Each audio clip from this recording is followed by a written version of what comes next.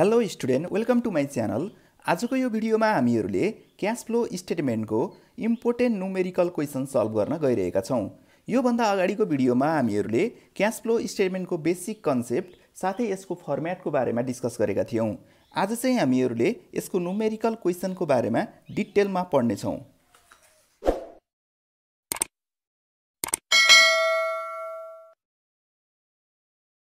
Cash flow स्टेटमेन्टबाट सामान्यतया NEB class 12 मा 10 मार्क्सको question सोधिएको पाइन्छ। Cash flow स्टेटमेन्टको direct numerical question solve गर्नुभन्दा अगाडि योभन्दा अगाडि पढिएको सानो फर्म्याट साथै यसको रुल्सको बारेमा हल्का रिभिजन गरौँ। क्याश फ्लो स्टेटमेन्ट भन्नाले कुनै पनि बिजनेस अर्गनाइजेसनको क्याशको इनफ्लो र आउटफ्लोको बारेमा जानकारी दिने स्टेटमेन्टलाई क्याश फ्लो स्टेटमेन्ट भनिन्छ। क्याश फ्लोमा ओन्ली क्याश आइटमहरू मात्र चढ्छ, यसमा नन क्याश आइटमहरू चढ्दैन। क्याश फ्लो स्टेटमेन्टमा हामीले के कुरालाई प्लस गर्ने के कुरालाई माइनस गर्ने भन्ने कुरा बुझ्न एकदमै जरुरी छ। क्याश फ्लो स्टेटमेन्टमा विशेष गरी 3वटा एक्टिभिटी हुन्छ, अपरेटिङ, इन्भेस्टिङ र फाइनेन्सिङ। यो 3वटा एक्टिभिटी मध्येबाट कुनै पनि एक्टिभिटीबाट क्याश आउन पनि सक्छ, जान पनि सक्छ। यदि कुनै पनि एक्टिभिटीबाट बिजनेसमा क्याश आउँछ भने प्लस गरिन्छ, यदि क्याश जान्छ भने माइनस गरिन्छ। क्याश इनफ्लो हुन्छ भने प्लस गरिन्छ, यस्तै गरी क्याश आउटफ्लो हुन्छ भने जान्छ भने माइनस गरिन्छ। यस्तै गरी यसको अर्को रुल भनेको हाम्रो एसेट बढ्यो भने माइनस गरिन्छ, एसेट घट्यो भने डिक्रिज भयो भने प्लस गरिन्छ। यस्तै गरी ल्याबिलिटिज बढ्यो भने प्लस गरिन्छ भने ल्याबिलिटिज घट्यो भने माइनस गरिन्छ। यो चाहिँ यसको बेसिक रुल हो। कुनलाई प्लस गर्ने कुनलाई माइनस गर्ने भन्ने कुरा यसमा बुझ्न जरुरी छ।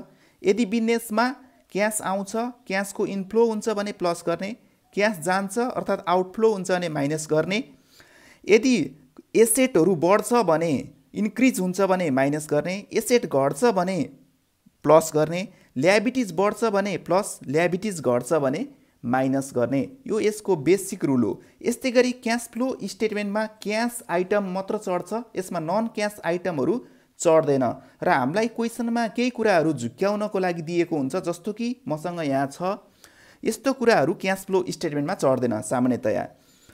डिप्रिसिएसन भनेको नन क्याश एक्सपेन्सेस हो। भनेको मतलब डिप्रिसिएसन हामीले कतै तिर्न जाँदैनौँ, जस्तो कि हामीले इलेक्ट्रिसिटी टेलिफोनको बिल तिर्न जान्छौँ, तर सामान्यतया डिप्रिसिएसनको बिल तिर्न भनेर हामी कतै पनि जाँदैनौँ। त्यही भएर डिप्रिसिएसन भनेको नन क्याश एक्सपेन्सेस भएको हुनाले डिप्रिसिएसन क्याश फ्लो स्टेटमेन्टमा चढ्दैन। यस्तै गरी goodwill, patent, copyright, return of, यो इन्टेन्जेबल एसेटहरू जुन आँखाले देख्न छुन सकिँदैन, यस्तो एसेटहरू यदि क्वेसनमा आउँछ भने यो हामीले क्याश फ्लो स्टेटमेन्टमा कतै पनि चढाउनु पर्दैन। यस्तै गरी रिटेन अर्निङ, यदि क्वेसनमा रिटेन अर्निङ आउँछ भने पनि यो cash flow स्टेटमेन्टमा चढ्दैन। Profit and loss अथवा profit and loss appropriation account आउँछ भने पनि यो क्याश फ्लो स्टेटमेन्टमा चढ्दैन। यस्तै गरी प्रिमिनरली एक्सपेन्सेस आउँछ भने पनि यो चढ्दैन। General reserve, reserve and surplus, यो कुराहरू पनि क्याश फ्लो स्टेटमेन्टमा कतै पनि चढ्दैन। हामीले क्याश फ्लो स्टेटमेन्टमा यदि क्वेसनमा यो कुराहरू यति कुराहरू देख्यौँ भने हामीले क्याश फ्लो स्टेटमेन्टमा यी कुराहरूलाई चाहिँ इन्क्लुड गर्दैनौँ, अर्थात् चढाउन पर्दैन। अब यो कुरा बुझिसकेपछि आज चाहिँ हामीले चाहिँ एउटा एकदमै इम्पोर्टेन्ट न्युमेरिकल क्वेसन सल्भ गर्नेछौँ। यो क्वेसन रहेको छ हाम्रो 2066 को सप्लिमेन्ट्रीको क्वेसन छ। अब हामीले यसलाई सल्भ गर्छौँ। यसको लागि हामीसँग फर्म्याट रेडी भइसकेको छ। अब हामीले चाहिँ यसको सल्भ गर्नेछौँ। यो क्वेसन चाहिँ मसँग यहाँ क्वेसन पनि रेडी छ। 2066 को सप्लिमेन्ट्रीको क्वेसन हो, जुन एकदमै इम्पोर्टेन्ट छ। The income statement and other detail of a company for the year 2063 has been given below भनेर भनेको छ। यो क्वेसनमा पार्टिकुलर RX दिएको छ। सेल्स रेभिन्यू दिएको छ 7,50,000। यस्तै गरी लेस गरेको छ cost of goods sold 4,50,000। Sales रेभिन्यूबाट cost of goods sold घटाइसकेपछि gross profit निकालेको छ 3 लाख। यस्तै गरी यसमा लेस गरिएको छ administrative expenses, depreciation on machinery, interest on debenture, premium on redemption of debenture, provision for tax भनेर दिएको छ। यति गरिसकेपछि net income before sales of machine भनेर 37,500 दिएको छ, जुन माथिपट्टिको ग्रस प्रफिटबाट घटाएर दिएको छ। यस्तै गरी एड गरेको छ profit on sales of machine भनेर यहाँ एड गरेको छ, र profit after sales of machine भनेर यहाँ दिएको छ। र अदर डिटेलमा हामीलाई के कुरा दिएको छ जुन यहाँ हामीले पढ्छौँ। अदर डिटेलमा हामीलाई दिएको कुराहरू भनेको चाहिँ प्रिभियस इयर भनेको पहिलाको इयर, करेन्ट इयर भनेको अहिलेको इयरको दिएको छ। यसमा दिएको छ debtor, creditors, outstanding salary, inventory, 8% debenture, provision for tax, machinery, investment, share capital, share premium, यस्तै गरी ब्याङ्क भनेर दिएको छ। र यसको यो क्वेसनको यतापट्टि दिएको छ अर्को साइडमा additional इन्फर्मेसनमा plan costing RX 5,10,000 was purchase during the current year भनेर भनेको छ। प्लान खरिद गरियो, किनियो भनेको छ। यस्तै गरी tax paid during the year भनेर 75,000 दिएको छ।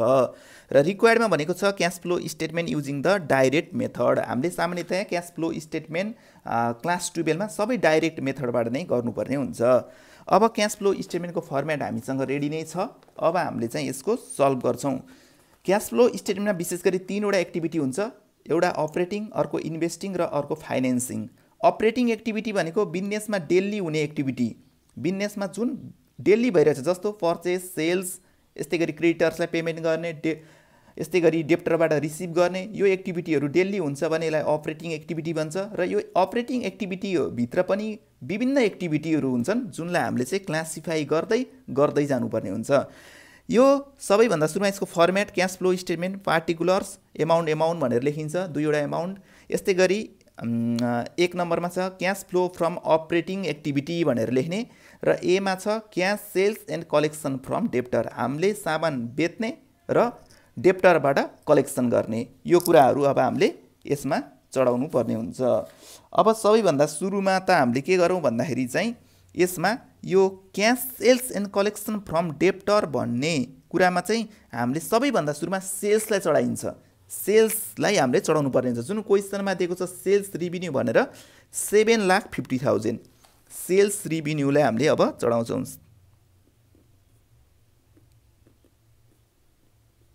सेल्स रिभिन्यू भनेर 7,50,000 दिएको छ। सेल्स गर्यो भने हामीले हाम्रो सामान बेच्यो भने क्यास आउँछ। यदि क्यास इन्फ्लो हुन्छ, बिजनेसमा क्यास आउँछ भने क्यास फ्लो स्टेटमेन्टमा प्लसमा लेखिन्छ। त्यही भएर 7,50,000 हामीले प्लसमा लेख्छौँ, यो कोलुममा लेख्ने सुरुमा चाहिँ। त्यसपछि अब अर्को भनेको सेल्स रिभिन्यू लेखिसकेपछि यहाँ चढ्ने भनेको डेप्टर तथा बिल्स रिसेबलहरू, यस्तो कुराहरू यहाँ चढ्छ। अब हामीले क्वेसनमा हेर्छौँ डेप्टर अथवा बिल्स रिसेबल क्वेसनमा कता दिएको छ भनेर। यसमा दिएको छ डेप्टर तलपट्टि प्रिभियस इयर भनेको पहिलाको वर्ष दिएको छ 1,20,000, करेन्ट इयर भनेको अहिलेको वर्ष दिएको छ 75,000। भनेपछि हेर्नु है, पहिलाको वर्ष प्रिभियस इयर भनेको पहिलाको वर्ष हो, करेन्ट इयर भनेको अहिलेको वर्ष हो।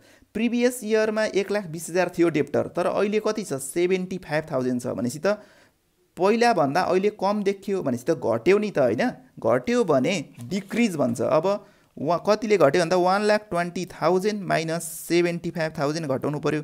भनेपछि 45,000ले डेप्टर घटेरैछ, डिक्रिज भएरैछ। पहिला किनकि 1,20,000 थियो, अहिले 75,000 छ।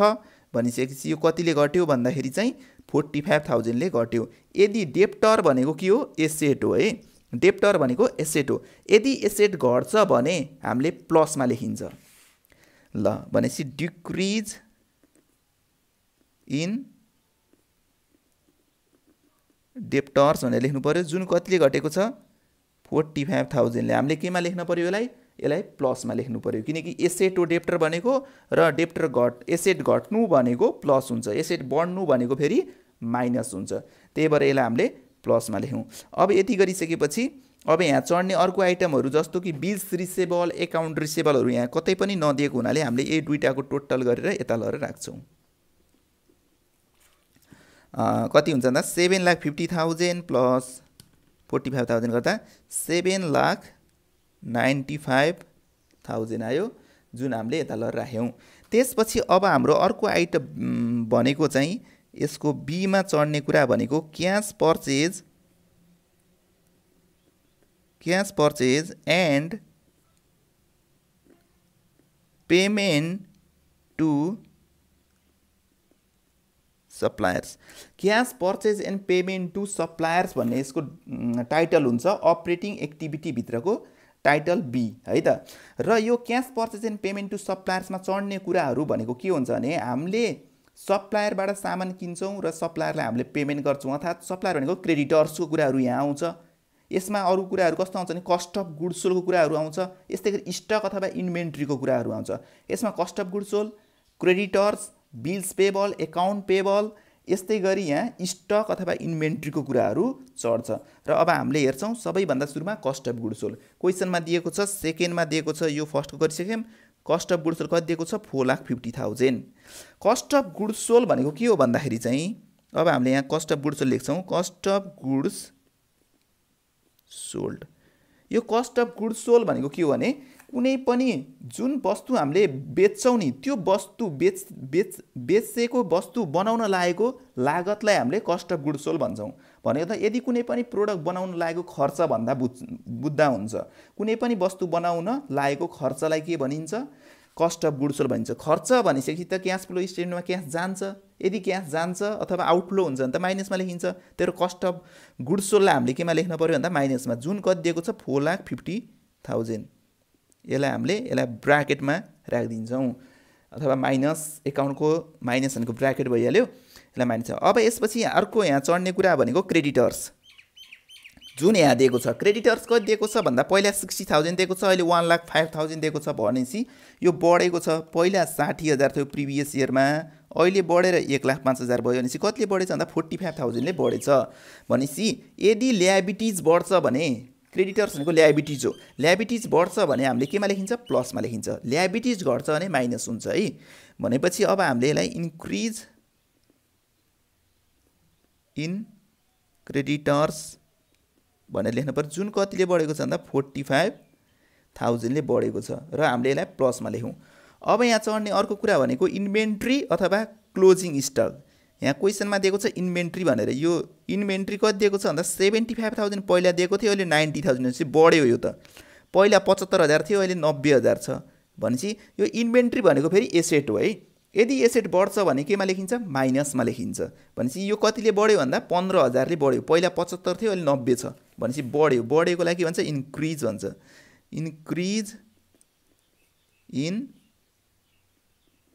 इन्भेन्ट्री जुन कतिले बढ्यो भन्दाखेरि चाहिँ इन्भेन्ट्री चाहिँ सामान्यतया यहाँ क्वेशनमा चाहिँ 15,000 ले बढ्यो यसलाई हामीले माइनसमा लेख्ने किनकि इन्भेन्ट्री भनेको के हो भन्दाखेरि चाहिँ इन्भेन्ट्री भनेको एसेट हो एसेट बढ्नु भनेको माइनस अब हामीले क्याल्कुलेसन गर्छौं यति हो यहाँ चढ्ने अर्को बिल्स पेबल अकाउन्ट पेबलहरु सामान्यतया यसमा क्वेशनमा कतै दिएको छ जस्तो लाग्दैन मलाई दिएको छैन यदि दिएको भए चढ्थ्यो त्यसको पनि इन्क्रिज डिक्रिज हेरिन्थ्यो यसमा दिएको छैन भनेपछि यो चढ्दैन भनेपछि अब हामीले यसको गर्छौं माइनस 4,50,000 प्लस 45,000 माइनस 15,000 4,20,000 माइनसमा आयो भनेपछि माइनस यता लेख्नु पर्यो माइनस 4,20,000 भनेर हामीले लेख्नु पर्यो अब यति गरिसकेपछि के गर्न पर्यो भन्दाखेरि चाहिँ हाम्रो अर्को एक्टिभिटी यसैको अपरेटिङ एक्टिभिटीको सी को एक्टिभिटीको नाम के हुन्छ भन्दा payment to employee and for other operating expenses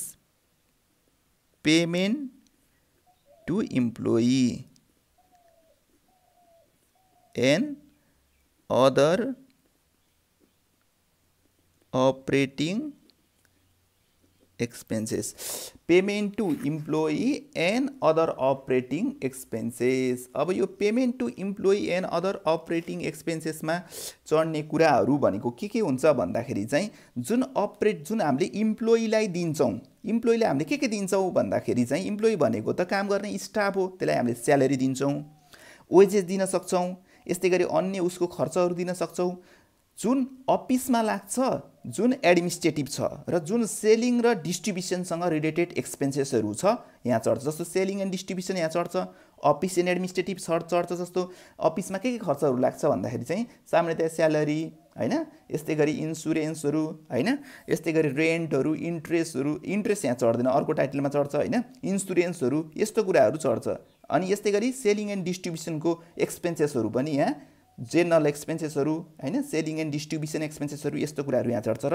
यसमा अपरेटिङ एक्सपेन्सेस पनि चढ्छ है त अब हामीले यो कुराहरु यहाँ क्वेशनमा हेर्नु पर्यो अब क्वेशन हेरिसकेपछि हामीले सबैभन्दा सुरुमा यो ग्रस प्रॉफिटलाई छोड्दियौ अब यहाँ एक्सपेन्सेसहरु दिएको छ एडमिनिस्ट्रेटिभ एक्सपेन्सेस हो यो administrative expenses office related expenses हो त्यही भएर यो यहाँ चढ्छ एडमिनिस्ट्रेटिभ एक्सपेन्सेस 90,000 यहाँ चढ्ने भयो एडमिनिस्ट्रेटिभ एक्सपेन्सेस कति दिएको छ भन्दा 90,000 एक्सपेन्सेस भन्ने बित्तिकै क्यास जान्छ त्यही भएर यसलाई हामीले माइनसमा लेख्छौँ यदि क्यास आउँछ भने प्लस हो क्यास फ्लो स्टेटमेन्टमा क्यास जान्छ भनेखेरि माइनस हुन्छ त्यही भएर एडमिनिस्ट्रेटिभ एक्सपेन्सेस भनेपछि त क्यास जान्छ त्यही भएर यो माइनसमा भयो अब यहाँ हामीले अर्को हेर्छौँ यस्तै गरी यहाँ अरू चढ्ने कुराहरू केही छ कि अपरेटिङ एक्सपेन्सेस छ कि छैन भनेर हेर्दै जान्छौँ है त एडमिनिस्ट्रेटिभ एक्सपेन्सेस चढिहाल्यो डिप्रिसिएसन त कहीँ पनि चढ्दैन क्यास फ्लो स्टेटमेन्टमा इन्ट्रेस्ट यो यहाँ चढ्दैन अर्को टाइटलमा चढ्छ प्रिमियम अन रिडेम्सन डिबेन्चर यो चढ्दैन प्रोभिजन फर ट्याक्स पनि यहाँ चढ्दैन अब यहाँ हेर्दै जान्छौँ जस्तो यसमा अर्को कुरा पनि चढ्छ है यदि आउटस्ट्यान्डिङ र प्रिपेडहरू छ भने त्यो पनि यहाँ चढ्छ है र अब यहाँ हेर्छौँ जस्तो डेप्टर क्रेडिटर्स आउटस्ट्यान्डिङ स्यालेरी हो आउटस्ट्यान्डिङ पनि यहाँ चढ्छ आउटस्ट्यान्डिङ स्यालेरी पहिला कति थियो भन्दा 15,000 थियो अहिले कति छ 7,500 छ भनेपछि घट्यो नि त होइन र आउटस्ट्यान्डिङ स्यालेरी तिर्न बाँकी स्यालेरी भनेपछि यो ल्याबिलिटिज हो यदि ल्याबिलिटिज घट्छ भने माइनसमा लेखिन्छ पहिला कति थियो 15,000 अहिले कति छ 7,500 भनेपछि कतिले घट्यो त भन्दा ठ्याक्कै आधीले घट्यो होइन ठ्याक्कै आधीले घटेको पाइन्छ है त आधीले भन्दा पनि यो कतिले घट्यो भन्दाखेरि चाहिँ ठ्याक्कै 75 आधीले नै घटेछ भनेपछि आउटस्ट्यान्डिङ स्यालेरी अब हामीले यहाँ चढाउँछौँ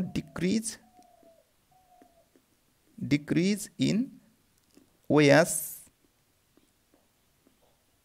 स्यालेरी है डिक्रिज इन ओएस स्यालेरी भनेर लेख्नु पर्यो अथवा आउटस्ट्यान्डिङ स्यालेरी घट्यो कतिले घट्यो भन्दाखेरि आउटस्ट्यान्डिङ स्यालेरी 7,500 ले यदि आउटस्ट्यान्डिङ स्यालेरीको ल्याबिलिटी हो ल्याबिलिटी घट्नु भनेको माइनस 7,500 लाई माइनसमा लेख्नु पर्यो अब यहाँ चढ्ने भनेको प्रिपेडहरू पनि छ कि छैन हेर्नुपर्छ प्रिपेड एडभान्स छ भने त्यो पनि चढ्छ यहाँ यो क्वेसनमा प्रिपेड एडभान्स दिएर हिँड्छ यस्तै गरी यता पनि हेरौँ एडिसनलमा पनि दिन सक्छ कहिलेकाहीँ यहाँ पनि दिएको छैन भनेपछि अब यहाँ चढ्ने यति नै हो ल यसलाई क्लोज गरिदिउँ यो गर्दा कति भयो भन्दा यो दुईटा माइनस 97,500 माइनसमा आयो अब त्यसपछि अर्को भनेको हाम्रो डी को टाइटलको नाम पेमेन्ट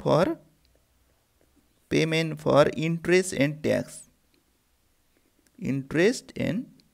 ट्याक्स ल अब हामीले इन्ट्रेस्ट र ट्याक्स पेमेन्टको कुराहरूलाई यहाँ चढाउँछौँ बिजनेसमा भएको इन्ट्रेस्ट र ट्याक्सको पेमेन्ट अब क्वेसनलाई हेर्छौँ है त यो क्वेसनमा जस्तो कि क्वेसनमा हेर्नु यहाँ डिप्रिसिएसन पछि इन्ट्रेस्ट अन डिबेन्चर भनेर 15,000 दिएको छ इन्ट्रेस्ट अन डिबेन्चर हामीले डिबेन्चरमा तिरिने इन्ट्रेस्ट भनेको हाम्रो लागि अफिसियल अथवा अपरेटिङ एक्सपेन्सेस हो यो इन्ट्रेस्ट अन डिबेन्चर यहीँ चढ्छ र यो हामीले तिर्ने हो कुरा हो डिबेन्चरमा हामीले इन्ट्रेस्ट तिर्छौँ त्यही भएर यो हाम्रो लागि खर्च हो माइनसमा लेखिन्छ 15,000 धेरै चाहिँ interest on debenture interest on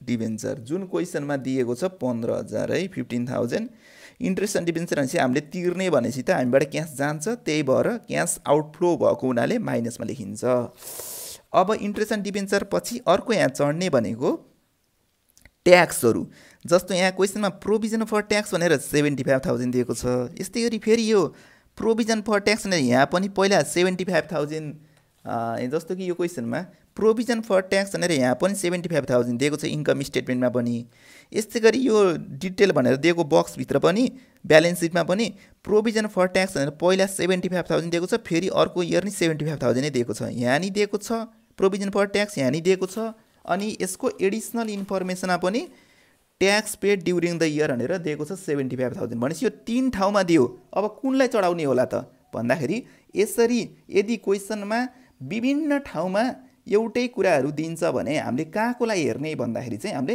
अन्त कतैको हेर्न पर्दैन हामीले एडिसनल इन्फर्मेसनमा जे दिएछ त्यही कुरालाई चढाइदिएपछि हुन्छ जुन एडिसनल इन्फर्मेसन हामीलाई tax paid during the इयरको tax paid हामीले कति तिरेका रहेछौँ त भन्दा 75,000 तिरेका रहेछौँ त्यही भएर हामीले यतापट्टिका ट्याक्स पेड कुनै पनि चढाउनु पर्दैन हामीले कहाँकोलाई चढाइदिने एडिसनल इन्फर्मेसनकोलाई मात्र चढाउने त्यही 75,000 लाई हामीले चढाइदिउँ सिद्धिहाल्छ ट्याक्स पेड भनेपछि त पैसा जान्छ पेड भनेपछि त यदि पैसा जान्छ अथवा आउटफ्लो हुन्छ क्यास आउटफ्लो हुन्छ भने माइनसमा लेखिन्छ यो एडिसनल इन्फर्मेसनमा ट्याक्स पेड भनेर 75,000 दिएको छ हामीले यहाँ चढायौँ हुन त अन्य ठाउँमा पनि दिएको थियो तर हामीले चाहिँ कहाँकोलाई हेर्ने एडिसनल इन्फर्मेसनको मात्र हेर्ने अन्तको हेर्न पर्दैन अब यो गर्दा कति भन्दा दुईटा माइनस छ यहाँ चढ्ने अरू कुराहरू आउटस्ट्यान्डिङ इन्ट्रेस्टहरू अथवा ट्याक्स पेडको कुराहरू पनि चढ्थ्यो तर यहाँ छैन त्यही भएको हुनाले यतिको टोटल गरिदिन्छौँ। यो गरिसकेपछि चाहिँ यहाँ कति आउँछ भन्दाखेरि चाहिँ 90,000 रुपियाँ आउँदो रहेछ। 90,000 रुपियाँ आउँछ। यहाँ राखौँ माइनसमा है, माइनसमा हामीले 90,000 रुपियाँ राख्नु पर्यो। अब यो गरिसकेपछि अब यसलाई माइनसमा राखिसकेपछि हाम्रो अर्को एक्टिभिटी ई नम्बरको एक्टिभिटी भनेको cash flow from extra ordinary activity हो। त्यो एक्स्ट्रा अर्डिनरी एक्टिभिटीमा चढ्ने कुराहरू भनेको के हो भन्दाखेरि चाहिँ short term investment, marketable सेक्युरिटिजहरू, bank ओभरड्राफ्टहरू, short term लोनहरू, त्यस्तो कुराहरू क्वेसनमा छ भने हामीले ई पनि बनाउनुपर्छ। Cash flow from extra ordinary item भनेर पनि चढाउनु पर्ने हुन्छ। तर यो क्वेसनमा त्यस्तो कुराहरू केही पनि दिएको छैन। जस्तो यो क्वेसनमा हेर्दाखेरि चाहिँ सर्ट टर्म इन्भेस्टमेन्ट पनि छैन, मार्केटेबल सेक्युरिटिज पनि छैन, हैन, ब्याङ्क ओभरड्राफ्ट पनि छैन, त्यस्तो कुराहरू छैन भनेपछि त्यो गर्नै परेन। हाम्रो अपरेटिङ एक्टिभिटी यो सबैको टोटल गरिदिसकेपछि कम्प्लिट हुन्छ। अब हामीले लेख्छौँ यहाँ net cash flow from operating activities. अब यो net cash flow from operating activity कसरी आउँछ, कति आउँछ भन्दाखेरि चाहिँ अब हामीले टोटल गर्ने हो माथि। अब हामीले यो जुन टोटल भनेको यो जुन 7,95,000 योबाट यो घटाउने, यो पनि घटाउने, यो पनि घटाउने, किनकि यो माइनसमा छ नि त। 7,95,000 माइनस 4,20,000 अनि माइनस 97,500 माइनस 90,000 गरिदिसकेपछि हाम्रो आउँछ 1,87,500। अपरेटिङ एक्टिभिटीको टोटल भनेको 1,87,500 आयो। यसपछि हाम्रो अपरेटिङ एक्टिभिटी कम्प्लिट भयो। यदि यो एक्टिभिटीसँग कम्प्लिट भएको छ भने हामीलाई चाहिँ एटलिस्ट 5 मार्क्स आउँछ हामीलाई चाहिँ है, किनकि क्यास फ्लो हाम्रो एकाउन्टमा चाहिँ स्टेप वाइज नम्बर आउँछ, स्टेप अनुसार नम्बर आउँछ। यदि यो एक्टिभिटीसम्म कुनै पनि स्टुडेन्टले कम्प्लिट गरेको छ भने उसको 5 मार्क्स आउँछ। अब हाम्रो दोस्रो एक्टिभिटीको नाम भनेको के हो भन्दाखेरि cash flow from investing activity. दोस्रो एक्टिभिटीको नाम भनेको cash flow from investing activity. Cash flow from investing activity भनेको कस्तो एक्टिभिटी हो भन्दाखेरि चाहिँ यो एक्टिभिटी भनेको दिनदिनै हुने एक्टिभिटी होइन। जस्तो अपरेटिङ एक्टिभिटी भनेको बिजनेसमा दिनौ हुने एक्टिभिटी हो जुन रिपिटेड हुन्छ। तर इन्भेस्टिङ एक्टिभिटी भनेको 5-6 वर्षको एकचोटि, 8-10 वर्षको एकचोटि हुने एक्टिभिटी हो, धेरै लामो समयपछि हुने एक्टिभिटी हो। किनकि यो एक्टिभिटीमा चढ्ने कुराहरू भनेको कस्तो कस्तो कुरा चढ्छ भन्दाखेरि चाहिँ पर्चेज अफ प्लान्ट एन्ड मेसिनरीहरू, हैन, जुन purchase of fix asset, sales of fix एसेटको कुराहरू चढ्छ सामान्यतया।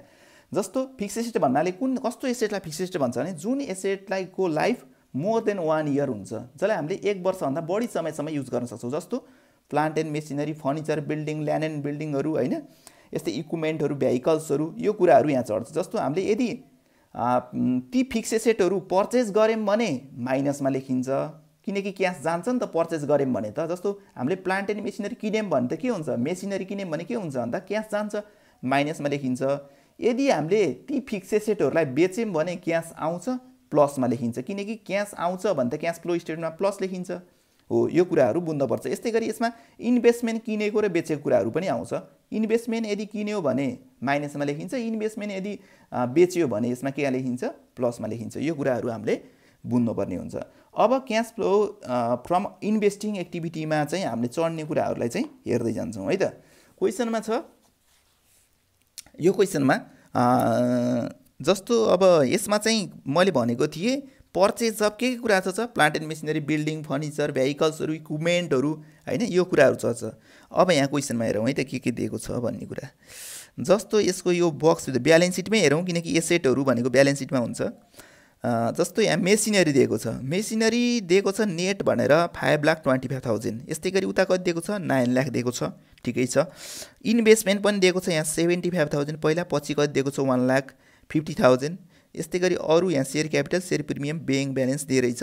यहाँ फिक्स एसेटहरू भनेको अरू अब केही दिएको छैन। तर यतापट्टि दिएको छ एडिसनल इन्फर्मेसनमा, एडिसनल इन्फर्मेसनमा कति दिएको छ भन्दाखेरि चाहिँ plan costing 5,10,000 was purchase during the current year भनेर दिएर चाहिँ प्लान के गरेछ हामीले किनेछौँ 5,10,000 को पर्चेज गरेछौँ ड्युरिङ द इयरमा हामीले किनेछौँ है र ट्याक्स पेड त हामीले चढाइसक्यौँ।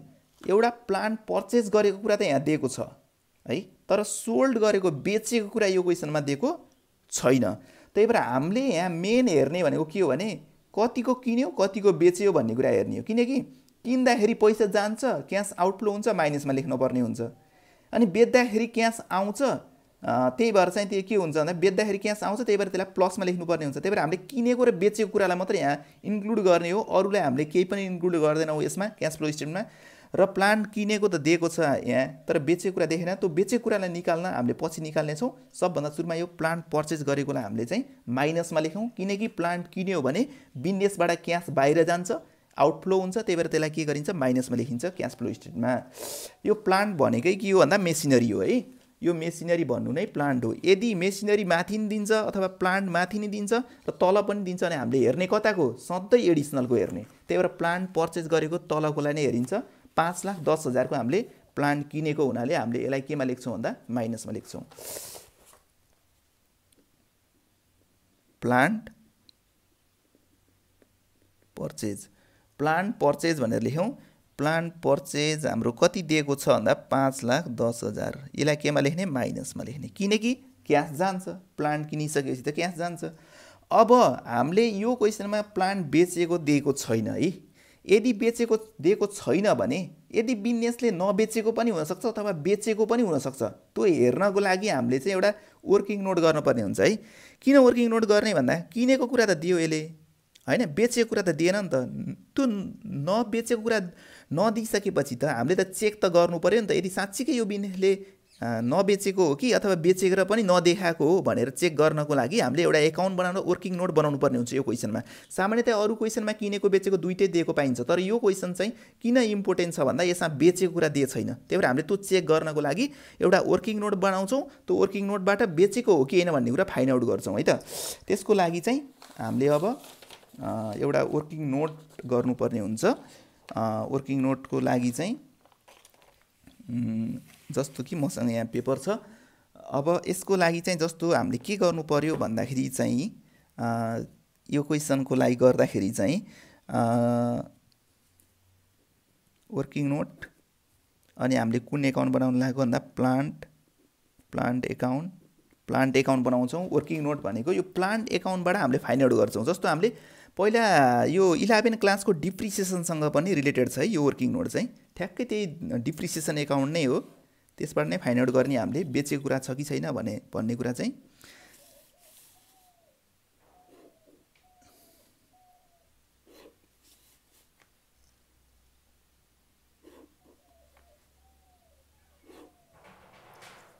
अब हामीले यो निकाल्छौँ है। अब फर्मेट त्यही भइहाल्यो, यता डेबिट उतापट्टि क्रेडिट साइड भइहाल्यो, अनि यसको पार्टिकुलर एमाउन्ट यस्तै गरी पार्टिकुलर्स यस्तै गरी एमाउन्ट। अब यसमा सबैभन्दा सुरुमा चाहिँ हामीले के गर्नु पर्यो भन्दाखेरि चाहिँ यो प्लान्ट हामीले एकाउन्ट बनाउनुको मेन टार्गेट भनेको प्लान्ट किनेको कुरा त दिएर रहेछ क्वेसनमा, तर बेचेको छ कि छैन भनेर चेक गर्नको लागि प्लान्ट एकाउन्ट बनाउने हो।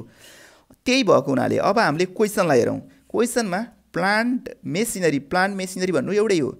पहिला प्रिभियस इयरमा 5,25,000 दिएको छ, तर करेन्ट इयरमा कति दिएको छ भन्दाखेरि चाहिँ 9 लाख दिएको छ। त्यही भएर हामीले यसलाई जहिले पनि चढाइहाल्नुपर्छ। यसलाई कसरी चढाउने भन्ने कुरा म सिकाउँछु। यस्तो यसलाई दियो भने हामीले यो एकाउन्टमा कसरी इन्ट्री गर्ने भन्दा यो प्रिभियस इयरको लागि डेबिट साइडमा टु ब्यालेन्स बिडी भनेर लेख्ने, र यो क्रेडिट साइडको जुन यो प्रिभियस इयरको लागि चाहिँ डेबिट साइडमा टु ब्यालेन्स बिडी भनेर लेख्ने, र करेन्ट इयरको लागि चाहिँ क्रेडिट साइडमा बाई ब्यालेन्स सिडी भनेर लेख्ने। र अब हामीले यहाँ लेखिहाल्छौँ है त, to balance BD broad down गर्छौँ, र बिडी कतिले गर्छौँ भन्दाखेरि मेसिनरीको 5,25,000ले। र अब यो 9 लाख रुपियाँ करेन्ट इयरको लागि हामीले के गर्छौँ भन्दा फर्मेटमा बाई ब्यालेन्स सिडी गर्छौँ जुन 9 लाख। अब यति गरिसकेपछि सुरुमा हामीले जहिले नि के गर्ने भन्दा प्रिभियस इयरको मेसिनरीको ब्यालेन्सलाई के गर्ने ब्यालेन्स बिडी, यस्तै गरी करेन्ट इयरको 9 लाख रुपियाँलाई हामीले के गर्ने balance CD.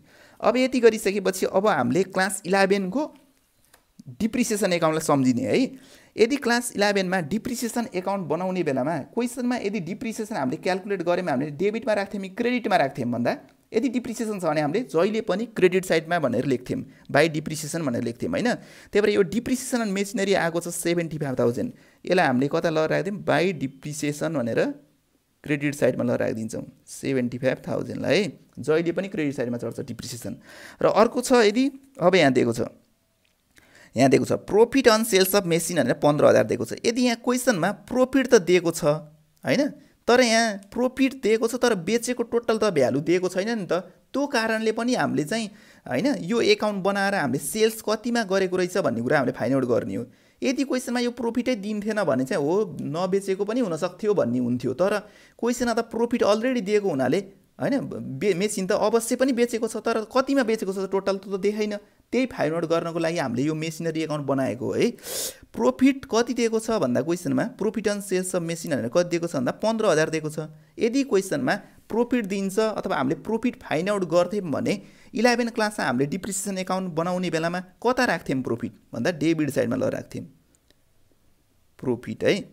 Profit on sales of machine है, मेसिन कति छ क्वेसनमा कति दिएको छ भन्दा 15,000 रुपियाँ दिएको छ। अब हामीले यसलाई कता राख्छौँ डेबिट साइडमा। यदि हामीले लस भएको क्रेडिट साइडमा ल राख्थ्यौँ हैन 11 क्लासमा, यदि हामीले प्रॉफिट भएको चाहिँ डेबिट साइडमा राख्थ्यौँ। त्यही भएर हामीले अहिले पनि डेबिट साइडमा राख्यौँ। ल अब अर्को यहाँ चढ्ने एउटा कुरा छ, त्यो भनेको प्लान्ट किन्यौँ। ल पर्चेज गऱ्यौँ 5,10,000 को है।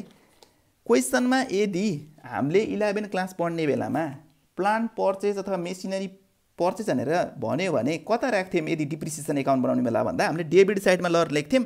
के भनेर लेख्थ्यौँ भन्दा टु बेङ भनेर लेख्थ्यौँ, अनि बेच्यो भने बाई बेङ भनेर क्रेडिट साइडमा लेख्थ्यौँ हैन। भनेपछि हामीले यो कन्डिसनमा के लेख्नु पर्यो भन्दा टु बेङ भनेर लेखे पनि हुन्छ, टु बेङ, अथवा यसलाई प्लान्ट पर्चेज भनेर लेखौँ न हैन, प्लान्ट पर्चेज, जुन हामीले कति दिएको छ 5,10,000। अब हेर्नु यो कुरा सबै कुरा हामीले चढाइदियौँ है त। हामीले भए जति प्लान्टसँग रिलेटेड कुराहरू सबै चढाइदिइसकेपछि अब बेचेको कति मूल्य हो, कति यहाँ बेचेको हो भन्ने कुरा यहाँ सहिले थाहा हुन्छ। अब हामीले के गर्छौँ डेबिट साइडको टोटल गर्छौँ, डेबिट साइडमा र क्रेडिट साइडको पनि टोटल गर्छौँ है। पहिला सुरुमा डेबिट साइडको धेरै छ, डेबिट साइडको टोटल गरौँ 5,25,000 प्लस 15,000 प्लस 5,10,000 भनेपछि यो 10,50,000 आयो। अब क्रेडिट साइडमा हेर्नु 9 लाख जम्मा कति छ 75,000 छ भनेपछि यता थप्न पर्ने देखियो है। अब कति थप्न पर्ने देखियो हेर्नु है, 9,75,000 माइनस 10,50,000 गर्दा 75,000 क्रेडिट साइडमा थप्न पर्यो। भनेको मतलब हामीले कतिमा बेचेको रहेछ भन्दाखेरि चाहिँ यो थप्न परेको मूल्य 75,000 मा हामीले प्लान्ट बेचेको रहेछ हो। यो कुरा हामीले फाइन्ड आउट गऱ्यौँ है त। यो भनेको के हो भन्दा यदि बेच्यो भने हामीले बेङ लेखिन्थ्यो पहिला त क्रेडिट साइडमा, तर यो के हो भन्दा एक्चुअलमा सेल्स गरेको, सेल्स अफ प्लान्ट भनेपछि हामीले कति फाइन्ड आउट गऱ्यौँ भन्दा 75,000 रुपियाँ फाइन्ड आउट गऱ्यौँ। यो भनेको के हो भन्दा ब्यालेन्स है, ब्यालेन्सिङ फिगर। ल ब्यालेन्सिङ फिगर हाम्रो 75,000 रुपियाँ आयो, जुन हामीले फाइन्ड आउट गर्नको लागि यो एकाउन्ट बनाउनु पर्यो है।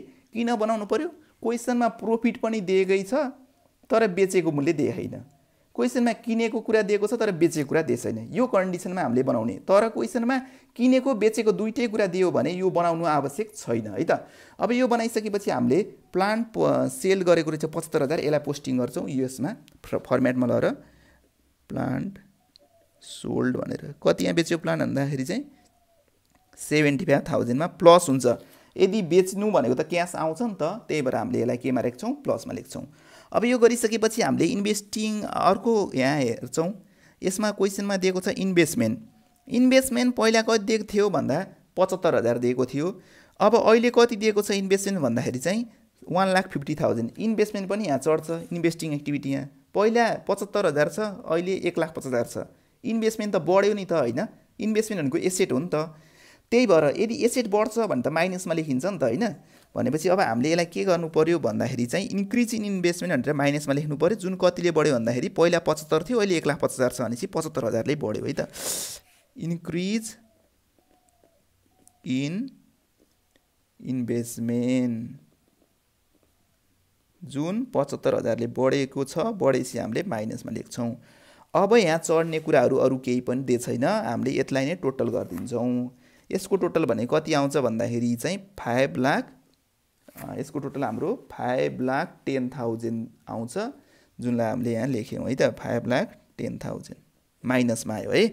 अब यो हाम्रो टोटल भनेको के हो, net cash flow from investing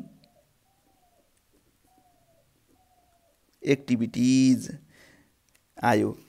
net cash flow from investing activity 5,10,000 आयो। अब हाम्रो अपरेटिङ एक्टिभिटी नि भ्याइयो, इन्भेस्टिङ एक्टिभिटी नि भ्याइयो भनेपछि हाम्रो तेस्रो एक्टिभिटीको नाम के हो भन्दा cash flow from financial activity. Financial activities. Cash flow from financial एक्टिभिटीमा चढ्ने कुराहरू भनेको कस्तो कस्तो कुरा चढ्छ भन्दा यसमा issue of share क्यापिटलहरू, repurchase of सेयरहरू, increase in share प्रिमियमहरू, debenture redemption गरेको, इस्यु गरेको, प्रिमियम डिबेन्चरको रिडिम गर्ने बेलामा अथवा इस्यु गर्ने बेलामा प्रिमियममा गरेको अथवा डिस्काउन्टमा गरेको, डिभिडेन्ड पेडहरू, ब्याङ्क लोनको कुराहरू, ब्याङ्क लोन इन्क्रिज अथवा डिक्रिजको कुराहरू, यस्तो कुराहरूलाई चाहिँ हामीले फाइनेन्सियल एक्टिभिटीमा राख्छौँ, जुन कुराहरू फाइनेन्सियल कुराहरू हो हैन। त्यही भएर अब फाइनेन्सियल एक्टिभिटीमा पनि क्यास आउन पनि सक्छ, क्यास जान पनि सक्छ। यदि आउँछ प्लस, जान्छ माइनस। अब हामीले हेर्छौँ सबैभन्दा सुरुमा क्वेसनतिर है। क्वेसनतिर हेर्छौँ, क्वेसनमा सबैभन्दा सुरुमा हामीले सेयर क्यापिटललाई हेर्छौँ। सेयर क्यापिटल पहिला कति दिएको थियो भन्दा 7 लाख, अहिले कति दिएको छ 9,75,000। पहिला 7 लाख दिएको थियो, अहिले 9,75,000 भनेपछि बढ्यो नि त हैन। कसरी बढ्छ सेयर क्यापिटल भन्दा जब कम्पनीले सेयर इस्यु गर्छ तब बढ्छ।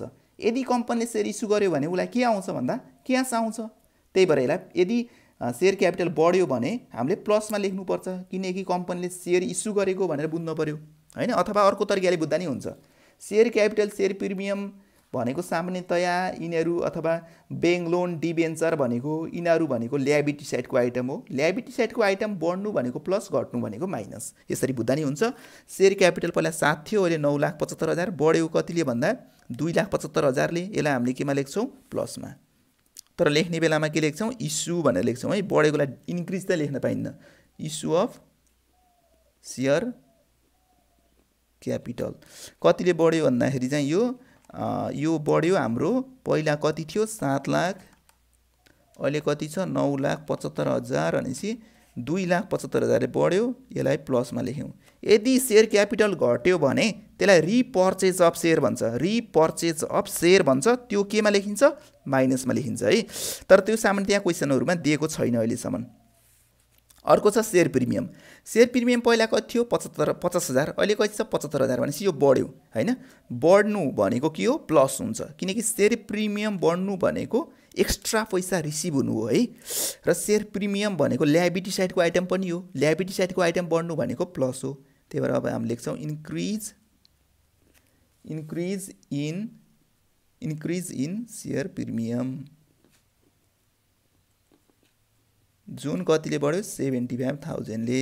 हामीले केमा लेख्छौँ यसलाई प्लसमा, किनकि सेयर प्रिमियम बढ्नु भनेको एक्स्ट्रा पैसा रिसिभ हुनु हो। त्यही भएर अर्को छ डिबेन्चर है। क्वेसनमा 8% डिबेन्चर भनेको छ। पहिला कति दिएको छ 2,25,000, अहिले कति दिएको छ 1,50,000 भनेपछि यो घट्यो। कतिले घट्यो भन्दा 75,000ले घट्यो। यदि डिबेन्चर घट्छ भने कसरी घट्छ भन्दा रिडिम गरेर डिबेन्चर घट्ने हो है। यदि बढ्छ भने इस्यु गर्छ, इस्यु भएर बढ्ने हो। तर घट्नु भनेको रिडम्सन गर्नु, रिडम्सन भनेको तिर्दिनु के, फिर्ता दिनु के। त्यही भएर अब यदि यो डिबेन्चर भनेको ल्याबिलिटी साइडको आइटम पनि हो, यो घट्नु भनेको माइनस हो हैन। रिडिम भनेपछि तिर्नु भनेपछि माइनस, भनेपछि रिडम्सन अफ डिबेन्चरलाई माइनसमा लेखिन्छ। Redemption of 8% debenture. यो 8% को चाहिँ क्याल्कुलेसन हामीले गर्नु हुँदैन है कहिले पनि। अब पहिला कति दिएको छ डिबेन्चर भन्दा 2,25,000, अहिले कति दिएको छ 1,50,000 भनेपछि घट्यो नि त। घट्यो कतिले भन्दा 75,000ले। त्यही भएर यसलाई केमा लेख्ने माइनसमा। अब अर्को छ हामीसँग, यो गरिसकेपछि डिबेन्चर पनि गर्यो हामीले। अब अर्को कुरा भनेको यहाँ एउटा छ, premium on redemption of debenture. तिर्ने बेलामा रिडिम गर्ने बेलामा हामीले प्रिमियममा रिडिम गऱ्यौँ। यदि तिर्ने बेलामा प्रिमियम भनेको एक्स्ट्रा पैसा सहित रिडिम तिर्छौँ भने त हाम्रो लागि घाटा हुन्छ नि त। त्यही भएर premium on redemption of debenture चाहिँ माइनसमा हुन्छ। तर डिस्काउन्टमा भएको भए फेरि रिडम्सन गर्ने बेला डिस्काउन्टमा भएको भए चाहिँ फेरि प्लसमा लेखिन्थ्यो है, किनकि त्यो फाइदा हुन्छ हामीलाई। त्यही भएर अब यहाँ लेख्दिउँ premium on redemption of 8% debenture है। प्रिमियम कति दिएको छ क्वेसनमा भन्दाखेरि चाहिँ 7500। यसलाई चाहिँ हामीले माइनसमा लेख्छौँ किनकि यो घाटा हो है। अब यो गरिसकेपछि हामीले चढाउने कुराहरू भनेको अब लगभग कम्प्लिट भयो। तर एडिसनल इन्फर्मेसन डिभिडेन्ड पेड दिन सक्छ यो दिएको रहन्छ यो क्वेसनमा है। तर प्रायः जस्तो क्वेसनहरूमा डिभिडेन्ड पेड दिएकै हुन्छ, तर यो क्वेसनमा चाहिँ हामीलाई दिएको छैन। हामीले लगभग सबै कुराहरू यहाँ चढाइदियौँ जस्तो होइन। अब यो गरिसकेपछि चाहिँ हामीले चाहिँ के गर्छौँ भन्दाखेरि चाहिँ यसको नि टोटल गरेर यहाँ राख्छौँ। यसको टोटल भनेको कति हुन्छ भन्दाखेरि चाहिँ 2,75,000 प्लस 75,000 माइनस 75,000 होइन, अनि माइनस 7500 गर्दाखेरि 2,67,500 आयो। 2,67,500 त आयो, तर यहाँ हाम्रो केही छुट्यो कि जस्तो छ है। त्यही भएर अलिकति एन्सर चाहिँ म्याच भएको छैन, केही न केही छुट्यो कि जस्तो छ यसमा चाहिँ है। सेयर क्यापिटल पहिला थियो भने 2,75,000 यो भइहाल्यो। 2,75,000 होइन प्लस 75,000 माइनस 75,000 होइन, रिडम्सन अफ डिबेन्चर, अनि त्यसपछि चाहिँ minus premium on redemption of debenture 7500 भनेपछि 2,67,500 आएको छ हामीलाई फाइनेन्सियल एक्टिभिटीमा। तर यहाँ चाहिँ फेरि उ छ जस्तो यसमा creditors outstanding salary inventory debenture पहिला 2,25,000 माइनस 1,50,000 भनेपछि यो 75,000 भयो। मेसिनरी इन्भेस्टमेन्ट सेयर क्यापिटल कति छ भन्दाखेरि चाहिँ सेयर क्यापिटल 7 लाख छ होइन, 7 लाख छ माइनस 9 लाख गर्दाखेरि 2,75,000 नै भयो। यस्तै गरी सेयर प्रिमियम पनि पहिला 50,000 थियो, अहिले कति छ नि त गर्दाखेरि 25,000। यो सेयर प्रिमियम चाहिँ हामीले थोरै मिस्टेक गरेर रहेछ। पहिला सेयर प्रिमियम 50,000 थियो, अहिले त 75,000 छ नि त। त्यही भएर यो त बढेछ नि त। कतिले बढेछ भन्दाखेरि चाहिँ यो त 25,000ले मात्र बढेको हो नि त, तर हामीले चाहिँ यहाँ 75,000 लेखेछौँ, त्यही भएर थोरै मिस्टेक भएछ। यहाँ चाहिँ 25,000 लेख्न पर्यो है। अब यो गरिसकेपछि हामीले लगभग सबै आइटम चढाइदियौँ। अब यसको क्यालकुलेसन गर्छौँ। 2,75,000 यो भयो, अनि प्लस 25,000 माइनस 75,000 अनि माइनस 7500 गर्दैছি यसको आउँछ 2,17,500 है त।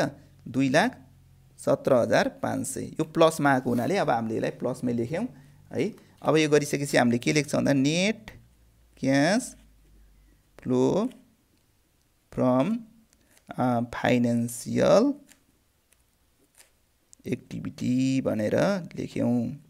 अब यो लेखिसकेपछि हाम्रो तीनटै एक्टिभिटी भ्याइयो है। कुन कुन भ्याइयो? अपरेटिङको पनि हामीले टोटल निकाल्यौँ। कति निकाल्यौँ? 1,87,500।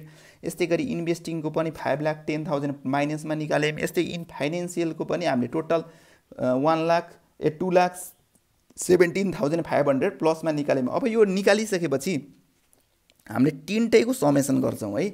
तीनटैको समेसनको नाम चाहिँ के हुन्छ भन्दा net change in cash and cash equivalent है। यसलाई भन्छ net change in cash and cash equivalent भन्छ है। यो कति आउँछ भन्दाखेरि चाहिँ 1,87,500 माइनस 5,10,000 प्लस 2,17,500 गरेर आउने 1,05,000 माइनसमा आउँदो रहेछ यो है। कसरी आयो भन्दा 1,87,500 प्लसमा दाब्ने, यसलाई माइनस दाब्ने, यसलाई प्लसमा दाब्ने गर्दा यो माइनसमा आयो। यो तीनटैको समेसन यो माइनसमा आयो है। अब हामीले यसमा के जोड्छौँ भन्दाखेरि चाहिँ एड गर्छौँ ओपनिङ ब्यालेन्स अफ क्यासलाई हामीले जोड दिन्छौँ है त। एड गर्छौँ ओपनिङ ब्यालेन्स अफ क्वेसनमा के दिएको छ त्यही अनुसार हुन्छ है। ओपनिङ ब्यालेन्स अफ हामीले ब्याङ्क ब्यालेन्सलाई जोड दिन्छौँ। यदि क्वेसनमा क्यास दिन्छ क्यास भनेर लेखिदिने, ब्याङ्क दिन्छ ब्याङ्क दिने। ओपनिङ ब्यालेन्स अफ ब्याङ्क कति दिएको छ क्वेसनमा 1,80,000। यसलाई हामीले जोड्दियौँ। यो जोडिदिइसकेपछि हाम्रो के आउँछ भन्दाखेरि क्लोजिङ आउँछ है। अब यसलाई हाम्रो लास्ट स्टेप नै यही हो। त्यही मैले यसलाई यसरी तान्दिएँ है। अब यसलाई क्लोजिङ लेख्छौँ हामीले। हाम्रो एन्सर चाहिँ क्लोजिङ ब्यालेन्स अफ ब्याङ्क है त। कति आउँछ भन्दा -1,05,000 हैन प्लस यही 80,000 जोड्दैছি 75,000 आयो हाम्रो। ल हाम्रो क्लोजिङ ब्यालेन्स अफ ब्याङ्क चाहिँ कति आयो भन्दा 75,000 आयो। यहाँ दिएको छैन, तर प्रायः जसो क्वेसनमा यसको क्लोजिङ पनि दिएको हुन्छ र हामीले सजिलैसँग हामीले यो हिसाब मिल्यो कि बिग्रियो भनेर चेक गर्न सक्छौँ। तर यो क्वेसन अलिकति डिफिकल्ट खालको भएको हुनाले यहाँ दिएको छैन हैन। तर चाहिँ अरू क्वेसनहरुमा प्रायः जसो यस्तो कुराहरू पनि दिएको हुन्छ, तर एन्सरमा चाहिँ दिएर चाहिँ इन्डिङ भ्यालु क्याश भनेर 75,000। यसरी हामीले यो हिसाबलाई कम्प्लिट गर्यौं। आज चाहिँ हामीले विशेष गरी cash flow स्टेटमेन्टको numerical question solve गर्यौं, जुन एकदमै इम्पोर्टेन्ट थियो। नेक्स्ट क्लासहरुमा हामीले अन्य च्याप्टरहरुको बारेमा पनि डिस्कस गर्नेछौं। आजको लागि यति नै है त।